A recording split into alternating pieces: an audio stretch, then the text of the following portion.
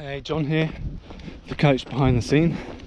This is kind of like take 3 on this one because things keep going wrong on my run, as in obstacles and people, etc. So what this session or this episode is about is our technology, is about how it's useful and yet at times it can actually be really destructive.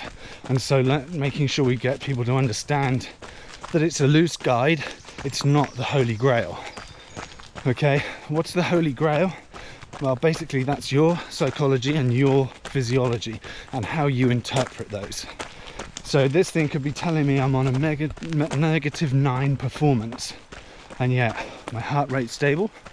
I'm probably going a little bit quicker than I normally would as well for that effort, yet my performance indicator is -9. Now I'll see that -9 and I'll be, oh my god, what's going on? I've not got anything right. People will get depressed, people will get down about it, stressed about it, and there you go, you've got this massive negative issue around something that some computers just told you. Your computer is the best computer. And I try to get athletes to understand and re-look at data, physical data, so ignoring this and saying, okay, well, what was your average speed? Okay, what was your average power if it was on a bike? What was your heart rate doing?